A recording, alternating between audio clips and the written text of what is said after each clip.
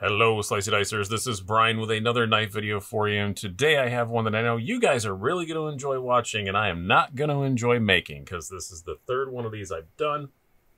I think I did one about 9-10 months ago. There can be only one. This is, if I could only pick one knife from my collection, what would it be? And we're just going to go down, and I'm just going to eliminate them. One by one or two by two. I have no real plan for this. I think they're better when there's no really good plan for it. The only planning I made is there are no smaller knives in this because I always wind up eliminating those.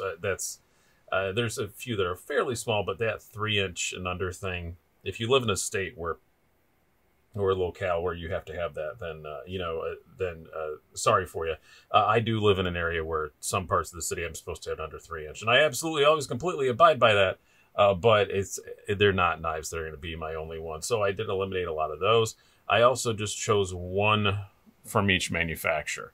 I tried not to double up. There's a couple, like ZT and Kershaw. They're basically the same company, but they're still technically different brands. There's a couple of ProTechs on here, but one is a drop Ferrum Forge ProTech. You get what I mean. This is a Ferrum Forge. That's a Ferrum Forge. You get what I mean. But I'm still like, they're designs, but made by other companies. So I tried to abide by that one per manufacturer sort of thing. And I whittled it down to 20 before we started because I don't want this video to be 45 minutes. It still may wind up being that. Who knows? Because these are agonizing videos to make. And also, I'm usually really careful about like writing down prices so I can tell you guys as I pull them up. I will say when I recall it, but I really didn't want price to be a factor in this. So I didn't want a list of prices in front of me because it would influence my final decision, and I don't want it. Nothing here is too insane. I mean, it is, but I think the most expensive thing is that Hinder is like $650 the way it sits there, but we'll get to that when I talk about it. It doesn't really matter. The scale is the big expensive option. It's more like a $400. Most of these things are $400 or $500 at the absolute most. A lot of them are way cheaper than that. So way cheaper than that.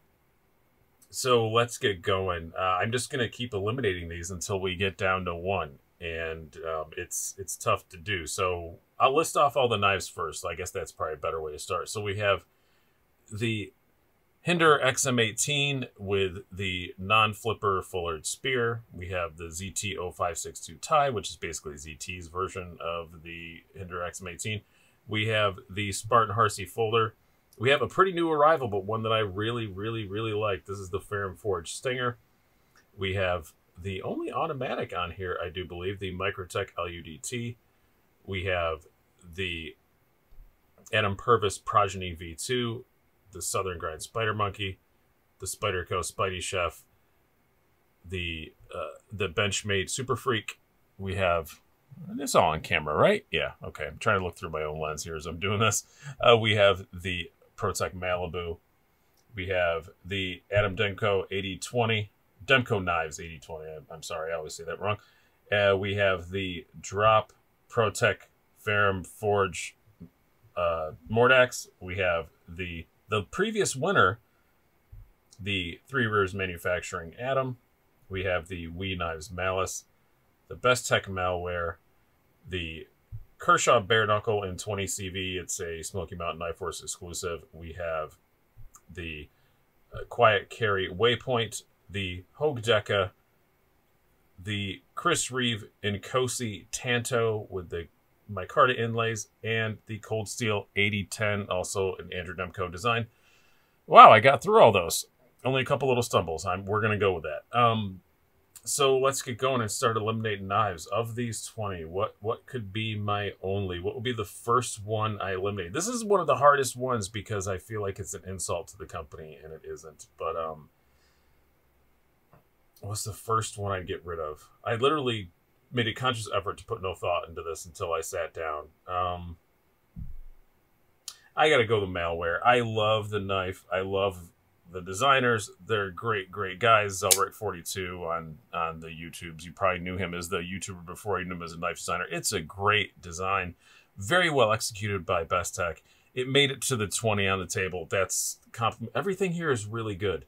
If it made it to this point on the table, but it's just a bit too aggressive looking. I love it. I love carrying it. I love using it.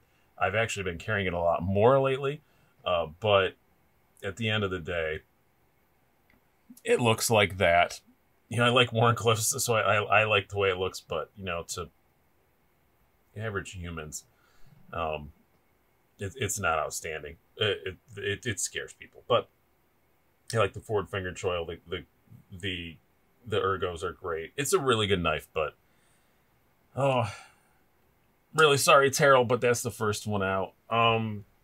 Second one out, because it's the one I was debating on.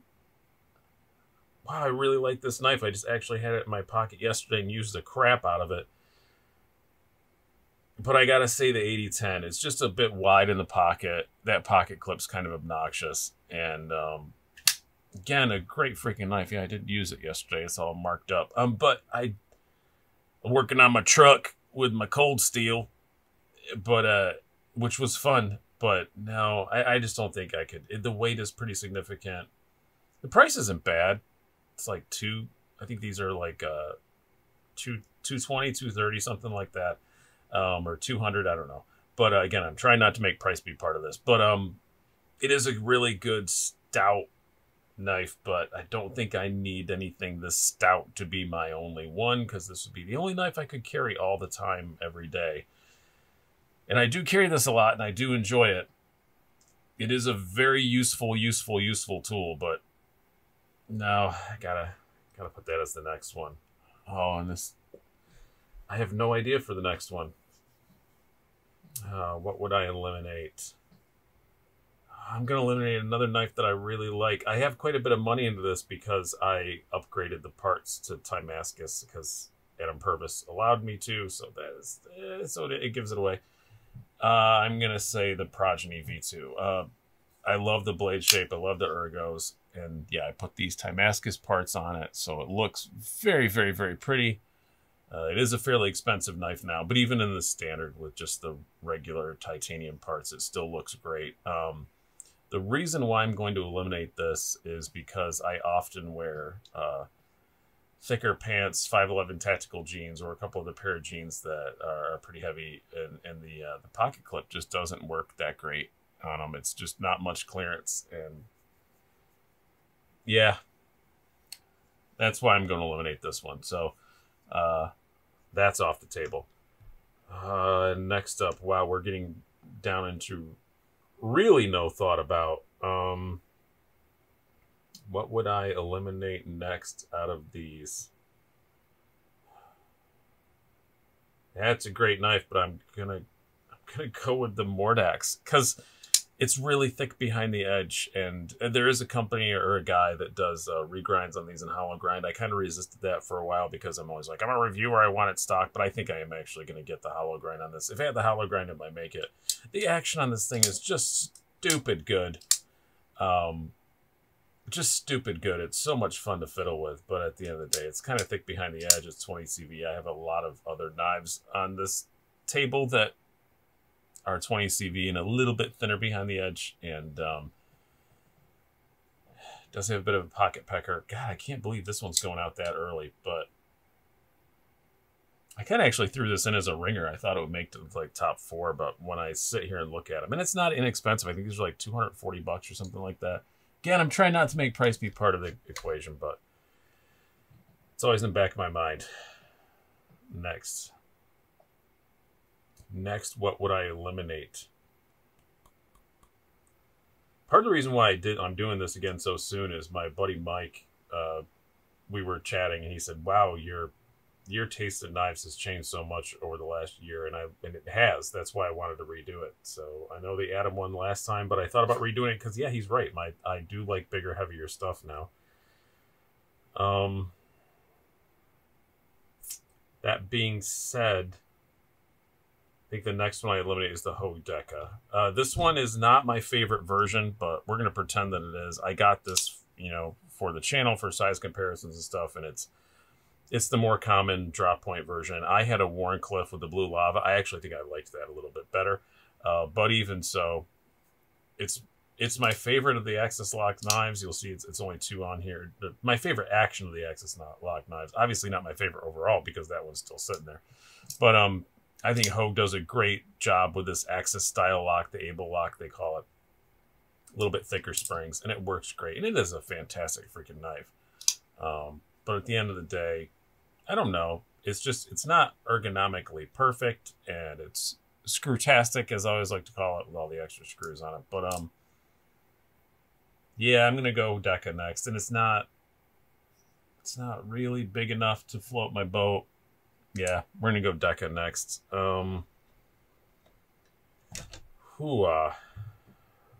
What next? This knife should be happy just to be in here because I've only had it for like a week, and I really love it, and I wanted to put it in here because I love it that much, but I didn't think it would last too terribly long. But I love the Ferrum Forge Stinger. This is a great freaking knife. They're still available on their website. Go check them out. Go to ferrumforge.com, or I think even Blade HQ and a few other places have them. Nitro V steel. The ergos are superb. I'm going to keep it. I'm going to keep it for a minute. I talked myself out of it. Live television, everybody. I was going to take it out. It's only $90. I'm going to keep it on here for a minute. That means I have to eliminate something else. It's also a Ferrum Forge, so I guess we're staying in the family. This is the Wee Knives Malice. Love the way it looks. Absolutely. That flame anno is freaking great. The ergos are great. The blade is great. It's such a good freaking knife. But yeah, it's what, 280, something like that. And if they'd have done more weight relief on this, it would have lasted longer. But it's a pretty heavy knife for what it is. God, I really like it, but it's so smooth. Am I going to put this one back in too? No, I'm going to stick with the decision. The action is so... I always forget. I don't carry this as much as I should, and when I take it out, the action is so smooth that it always surprises me.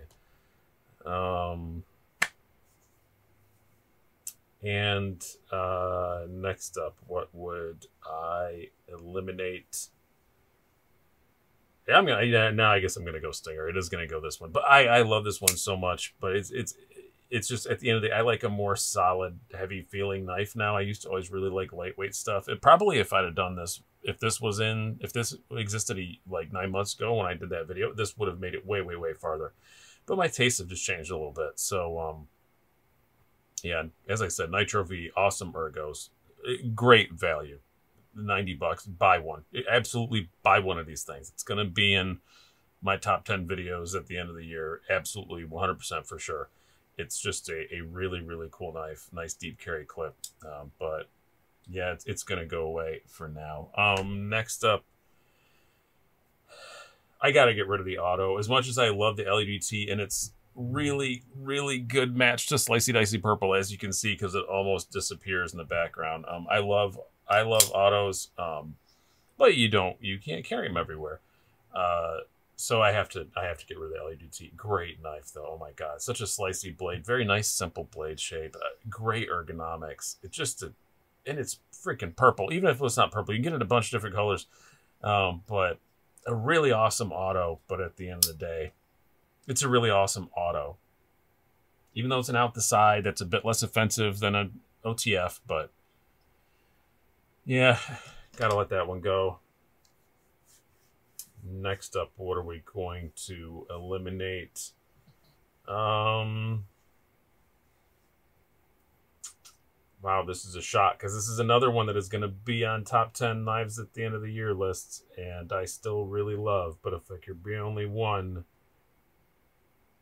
it's going to be the ProTech Malibu.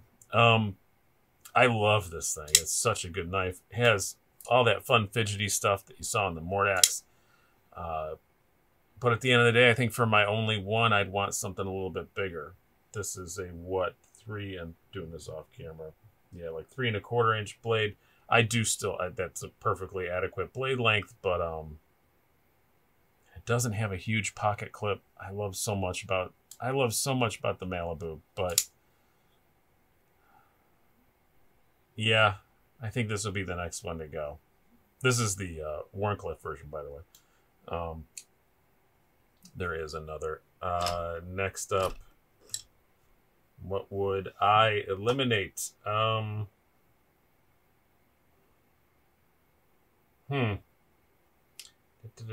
feel like I should have like music to play behind this while I'm thinking. Probably the Kershaw Bare Knuckle. This is the, like I said, the 20 CV, really cool one. I think the regular one is fine too. In what 14C20 and whatever they are, but I do like this one a little bit better because it's 20 CV and it's, you know, the black instead of the gray. The action on it is really, really nice.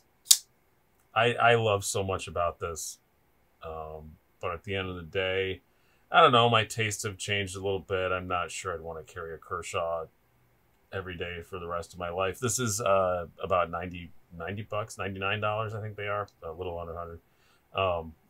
And they're on sale a lot too, but yeah, it is a dealer exclusive, but I'm including it in here because they're Smoky Mountain's going to keep them in stock forever and ever. As long as Kershaw will make them, they'll still have them.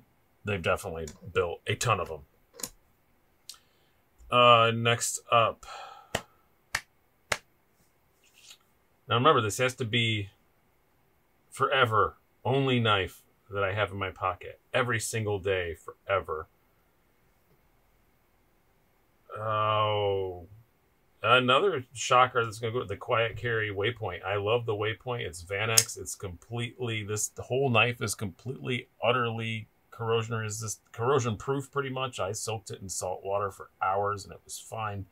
But I think at the end of the day, it's just a bit too dainty. I really do like how Slicey is. It's got the nice hollow grind and it's a Vanex blade and the heat treat seems to be great on them. And they're great freaking knives.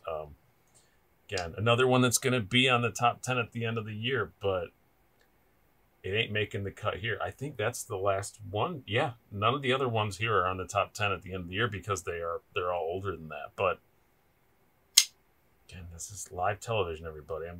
I'm thinking alongside of you guys. So I should have started a betting site alongside this so you guys could guess which one was next. We'll tighten stuff up a little bit now since we've lost a few, and it'll give me a couple of seconds to think. We'll do this.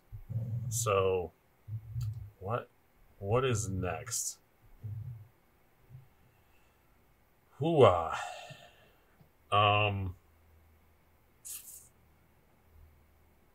What is next? I think last time it came down to these two. We'll see if it does this time. I watched them back, but I also have a very terrible memory.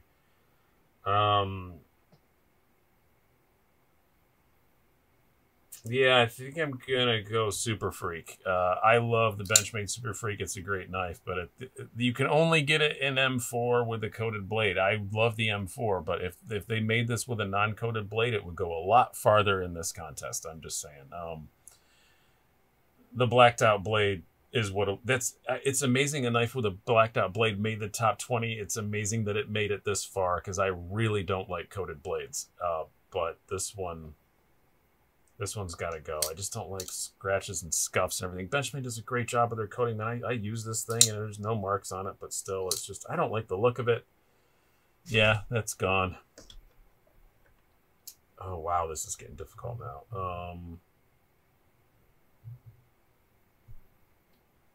I guess next up, and this is just kind of logic situation with the 0562 tie because I have another full titanium Hinderer. This is a Hinderer XM18 design, basically based off of that. I'd rather have the real thing. So this is a great freaking knife, though. I've just recently started carrying it more lately because I have too many Hinderers, and I kind of almost forgot about it for a bit, I guess, but forgot how much I liked it. But ZT did a superb job with this. They're like, what, $280? And I would get the full tie. They have the carbon one too. The carbon one I know everybody loves as well, but I've handled both, and I really like the full tie better. That noise. Woof. Love that noise. Yeah, gotta go ZT. So I was gonna say we're out of what you would call regular production, but we're not. We still have the Spyderco in there. Next up, what would I eliminate?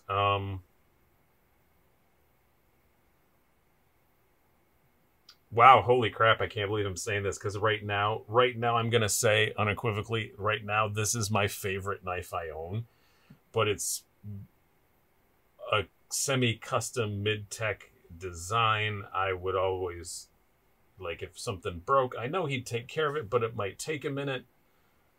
Remember, this is just something I have to keep in my pocket all the time. Holy crap, I can't believe I'm going to say the 80-20. God, I love this thing. This is, like I said, right now, this is, I will say, my favorite knife that I own. I freaking love this thing. Spoiler alert, when you see my most carried knives for August of 2020, this is it. This is number one. I freaking love this thing. This is a 3V blade. But yeah, I'm gonna say that just because of it's a little heavy, and just that, you know, that they only made they're in mid-tech, they're making a decent amount of them, but yeah, I'm gonna say this, which is really weird. You know what I'm gonna do to make it feel better? I'm gonna put it right in my pocket, because I was actually carrying the Spidey Chef today. But we're gonna switch out. I'm gonna put the 80-20 in my pocket to make it feel better that it got eliminated. Next up, like I said, my tastes have changed. The final two are still in here, but I'm not sure they're gonna make it to the end. I think I would go next up. God, another knife. This was my most carried knife of last month, and it's in the list for this month. But I gotta go with the Harsey. It's just kind of big. Like I said, I gravitate more towards larger knives now, but this is, 4-inch blade. It's not heavy. I don't mind the weight at all, but this is based purely on size. I love this. It's not a custom by any stretch of the imagination, but they did do a different combo. You can't normally get these DLC with the DLC or with the non-DLC blade, but you can call them and ask them nicely, and they'll do it. And that's what they did for me. But God, I love this knife so much. But again, this is there can be only one, and this is just a little bit big. So now we're down to 5. What would I eliminate next? Oh. Huh. Wow, this is going to be another shocker, because I know you guys know I'm a giant Hinderer fan. You probably expected the Hinderer to wake it to the end, and I did as well. Kind of half thought of what the final two might be, but it isn't. I'm going to eliminate the XM18. Now, this is a full titanium, and this is how I would want. This is how I like my Hinderers, is non-flipper, full titanium. That's, I think, the best way to go. I have some others that aren't. But I don't know, at the end of the day, a little heavy. Do I need something that beefy? Yeah, no. I'm gonna get rid of the Hinderer. Holy crap. This hurts my soul. The two, like, I've just eliminated like 3 of my favorite knife companies in the last 3, and there's still 4 left. What is wrong with me? What is going on in my brain? Was it the COVID? Are the concussions catching up with me? What is happening in my head holes right now? 4. Down to 4. I'm gonna say it's Spider Monkey. I love this thing a lot. This is the regular drop point blade. I've had it for a long time, and it is a very good friend. But at the end of the day, I don't know. There's just nothing remarkable enough about it. It's an outstanding knife, but it's just so equally great everywhere that there's just nothing that really like makes me want to keep it forever. There's nothing that just like grabs me. I have 0 complaints about it. Ergos are great. Even the pocket clip I've gotten used to. I like the pocket clip now. It's just there's nothing that just goes, wow, I have to have this thing forever. So and then there were 3. And I'm going to say, yeah, last year's winner, not last year, but 9 months ago's winner is out. Yeah, the Atom. I'm going to eliminate the Atom. I still love this thing, obviously. It made it to the final 3. It's slicey as all get out, But I don't know. I think my knife tastes have just gone a bit heavier, a bit more heavy duty. Not that this is a delicate knife by any stretch of the imagination. It's an amazing EDC knife. But I think instead of having, I've gone from carrying an EDC knife that I can do heavier duty stuff with to now I want a heavier duty knife that I can do EDC stuff with, if that makes any sense. I think that's just the way my tastes have gone. Your mileage may vary, and that's completely fine. Oh, poor thing. You went through a lot the last 9 months, too. I had to take a chip out of the blade because my wife threw it on the ground. I have many, many, many scales for this. I do love that about it. You can just swap the outfits. These are the, what do they call them? Techwood scales. I have a bunch of different scales for this. So, but yeah, So now we're down to 2. Last year's semifinalist and the newcomer, the Chris Reeve Nkosi Tanto. I'm going to open these up for this one. So I had a Sebenza 31 large. Just very, very recently sold it because I got this and I liked it better. But mostly because I really like Tanto blades. I'm just into Tantos lately. And they don't make the Sebenza 31 in a Tanto yet. Now, once they do, I will, and probably it'll be S45 VN by then, I will probably upgrade. This is the S35 VN one. This is LC200, one of my absolutely favorite steels. I love the Spidey Chef. I love the shape of it. I love the way it feels in my hand. Now I have to make the final decision.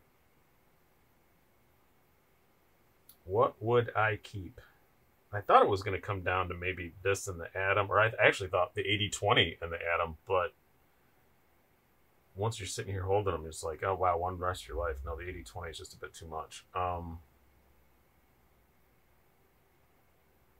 gonna